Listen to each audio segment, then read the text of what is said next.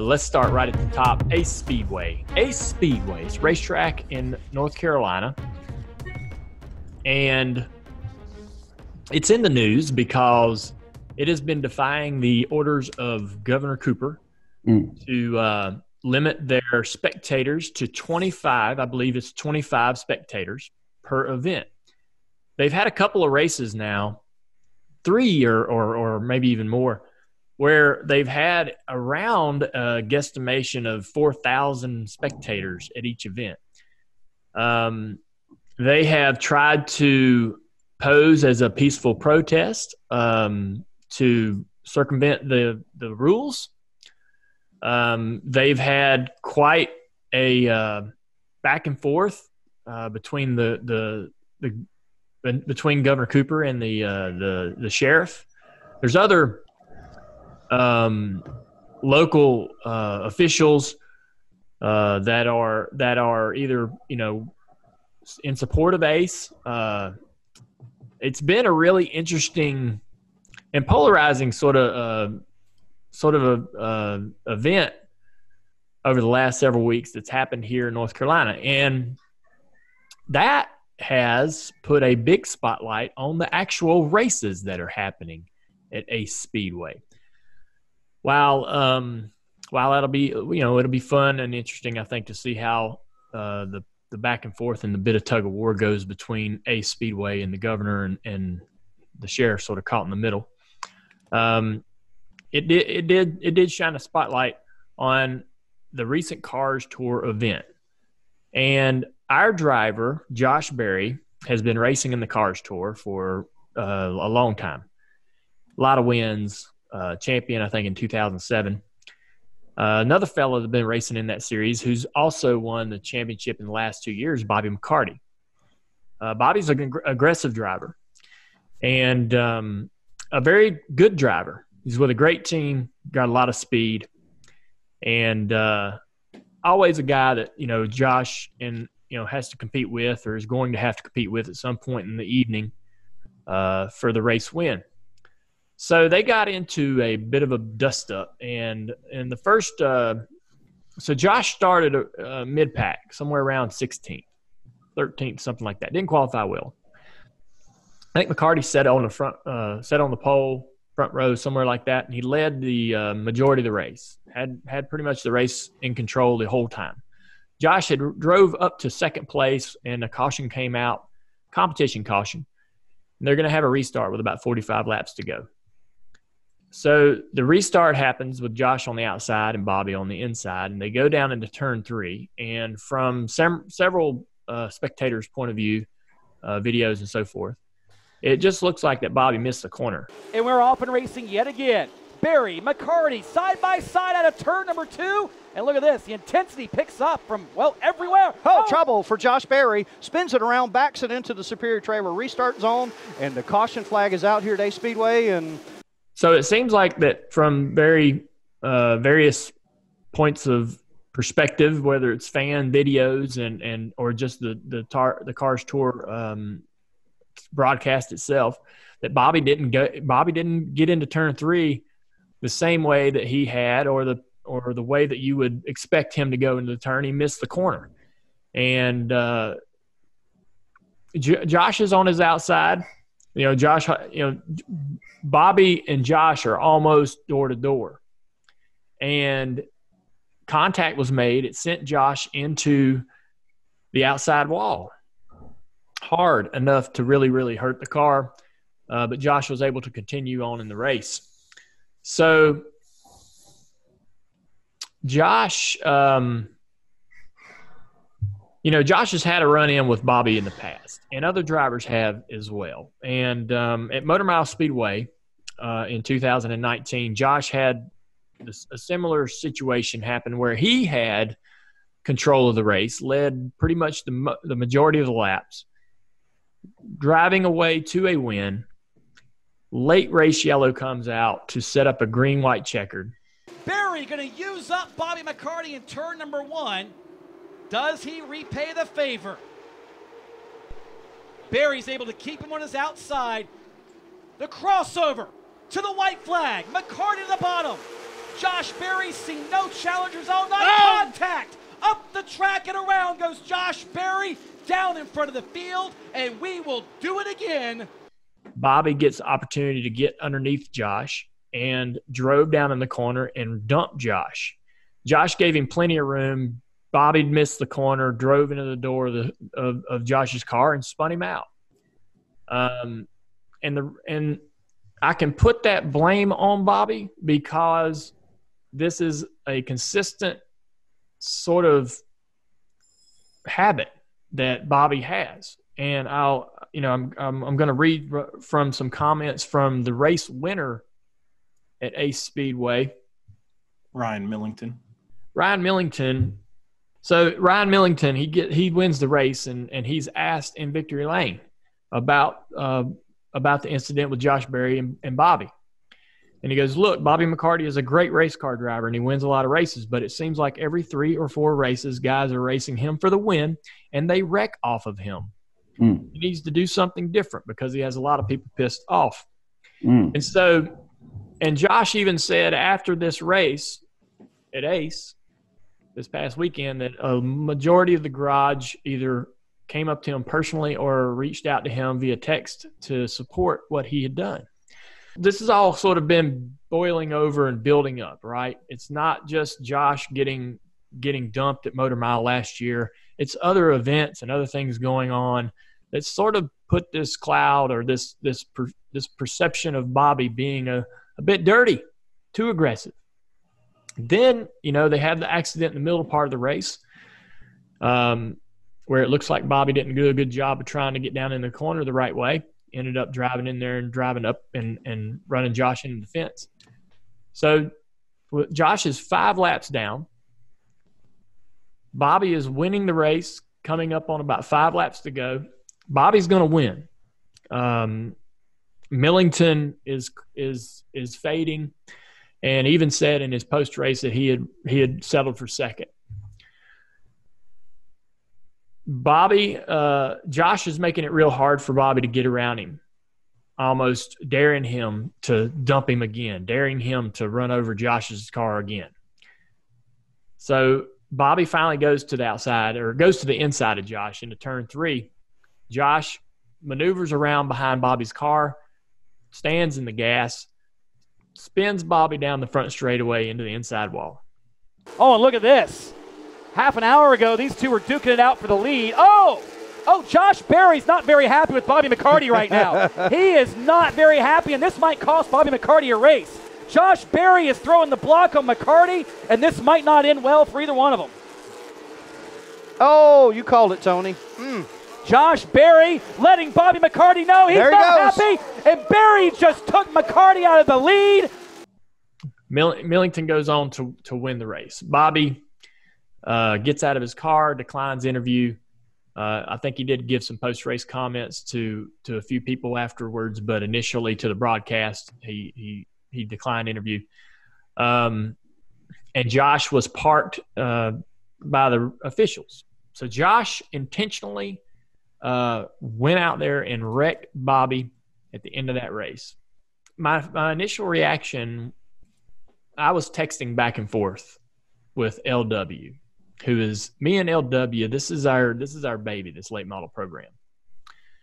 LW Miller. Yep. LW Miller is my sister's husband, and we're sort of brothers in arms when it comes to this late model stock program. We're partners, and he's been a big part of it for many, many years. And so I'm texting him, and I said, I think I just started seeing the glimpse of Josh's car out in front of the leaders, and I said, Josh is the next car to get lapped. And then LW said, Josh won't do anything. And I was like, man, you don't think?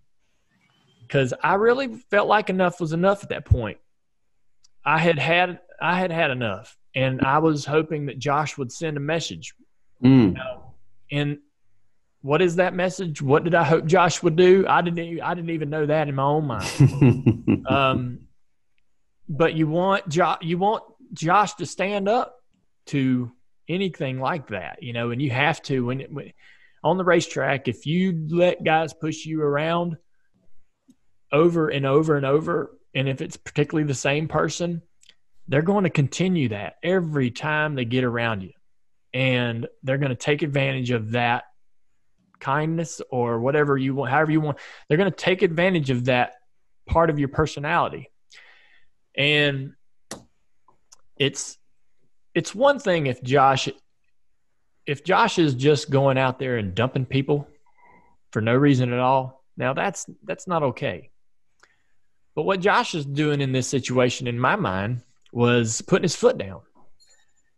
And Josh even admitted it. And I told Josh after the race, I said, you hate that it has to come to that. You don't want to be that guy. You don't want to have to do that to anybody. But sometimes you don't have a choice. Sometimes you're put in the position of, I'm just going to keep allowing Bobby McCarty to run over me, to force me offline into the fence, to take advantage of me every time we're around each other. It's already, in my opinion, cost Josh the last 2 championships. The spin and the wreck at Motor Mile. That right there, Josh would have won the championship easily had Bobby not been so aggressive at certain points in the season. Because I feel like that Bobby knew that was probably the only way he was going to beat Josh. He didn't have the speed that the 88 car had. And at this point, I don't know that he still has it. So you're saying it cost Josh championships. Did Bobby win them? Yes. Did Bobby won the champion? Okay. Now I'm getting a better understanding of kind of the feud here, the boiling up. Got it. Absolutely. So, I didn't want to bring Josh on here on the show. And, it's going to be one-sided enough with just me talking about it as the owner of Josh's car. I didn't want to bring Josh on the show and continue to gang up on Bobby. But I have an opinion, and I have a podcast, and I'm going to share that opinion. If anything, it would be fair to have them both on the show to be able to give Bobby the opportunity to speak his opinion. And I think, Matthew, you've read a lot of the comments that Bobby has had since the post race, and you can probably share maybe where he's coming from after all this has happened. Yeah, I was actually very surprised. Yesterday, Speed51.com had both Bobby and then later on Josh on their program, Morning Bull Ring. And, I expected Bobby to have a little vigor and have a little salt to his quotes, especially after hearing Josh, admit too that it was on purpose. And he didn't. He handled it pretty classy. I have to give Bobby that. And, saying that he feels it's over. Well, what did he say? That he thinks it's over and that Josh did what he had to do, and that he's not going to further anything.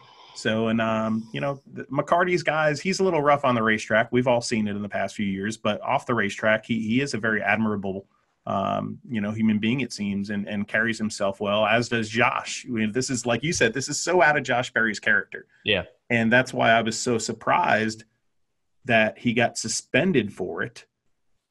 Because, this is so out of character for both guys. I don't see either of those guys continuing this in a fashion of we see at Bowman Gray or we see other stuff where people are junking each other's stuff. There was words. Everybody gets emotional. But you're talking about Bobby McCarty, who's a rough race car driver, but very, very respectful, who I don't see him doing anything out of character more than he's done, which is race people, maybe arguably a little too rough, but he's not a guy that goes out there and just usually dumps people. And Josh Berry, let's just be honest. I'm going to be honest, and I'm sorry, Josh, but I think Josh Berry's been a pushover most of his career. I think he's a great race car driver that gets pushed around too much and doesn't do anything about it. And when I saw that at Ace in that Cars race, that he kind of pushed back, I was proud of him as a friend and somebody who's close here with Junior Motorsports. And I didn't think, and I want your take on this, obviously, as a car owner. I know, it hurts to have your car suspended, but, from me, it's like, what are they doing, man? They could have sold tickets, and you're not talking about 2 hotheads. Why the hell suspend the guy? And talk about that. Well, that's such a great point, Matthew. The suspension. So Josh is suspended for a race. He has to, miss this weekend's event at Hickory, a track that he runs really, really well at. Unreal. I didn't even think about it. So I assumed the suspension was coming. Oh, yeah. Me and LW are already talking about drivers to put in the car. All right. So first of all, Dale, Matthew said that Josh has been a pushover. Do you agree with that? Yeah. Yeah. Okay. And you did not think that he would retaliate when it happened. And is it because that he has been pushed around for the bulk of his career? I knew what Josh's past history was not to take that, not to take aggressive action against his drivers that have done this to him in the past. And at this point in the race, he had, I don't know, 30, 45 minutes to think about it, to think about whether he wanted to forfeit his season, because as soon as you do that, you not only have you lost the points because of the crash, because he's 5 laps down, it's all for points race at Ace, but he's also potentially putting himself in a situation to be suspended, which he has.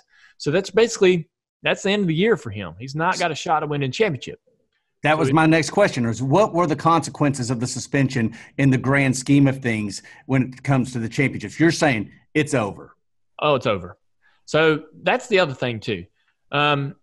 Josh Berry gets interviewed after the race, and they said, they said, is this over? Do you feel like things are good between you and Bobby beyond this point? And he said, no. He said that spin on the front straightaway was for tonight. I still owe him for last year. Ooh. And so in Josh's mind, it's not over. And I don't really know if I believe Bobby. If Bobby truly was conveying, Matthew, that he thinks it's over and that he doesn't plan on retaliating, I'm not sure that I believe that, because I just know I've watched these Cars Tour races for long enough and watched Bobby race and know that he can't help himself when he gets into those situations on those critical restarts. And I just I'll believe it when I see it. And I want him to prove me wrong. I really do. And I do not dislike Bobby's style. All right. Cause you got to have guys that are aggressive. It ain't gonna be any fun to watch if you don't have guys out there willing to lean on each other, but it keeps happening to my car. So that's the only problem I have with it. Anyways, it seemed to me in the interview that Josh gave after the race that he already knew that he was going to be suspended. I don't know if he was told that. I don't know if he assumed it. My question, though, with the consequences being the championship, you wanted him to retaliate and stand up for himself. Yeah. If you would have known that he was going to be suspended and risk the championship, do you still feel that way? Would you have still felt that way? Good question. Yeah. I feel like last year we got wrecked at Motor Mile. I know that it is a fair point to argue that we didn't get wrecked, or that you could watch that wreck at Motor Mile. You could watch that clip and you could defend either side. I got my opinion, and it is that we got dumped at Motor Mile. We got used up. We had control of the race, and he took that race away from Josh and didn't even give us the opportunity to run second or third. We ended up turned around. So we had to spend the rest of the year swallowing our pride because we still had a shot at the championship. We had to spend the rest of the year trying to win, keep our nose clean. We couldn't handle Bobby. We couldn't deal with Bobby. We couldn't go dump Bobby. We had to keep focusing on the title. Mm-hmm. And that's not fun. That's not fun when you have to, you got done wrong and you got to ignore it. And because there's a prize that you have to focus on, or something else that's bigger, right?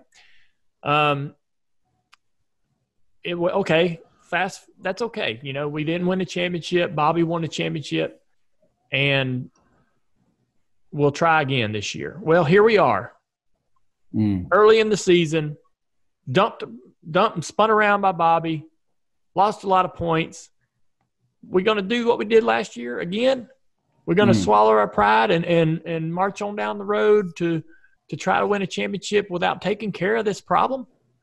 And so I feel like it's just you get pushed into a situation where you have to say, okay, championship is just not important to me right now.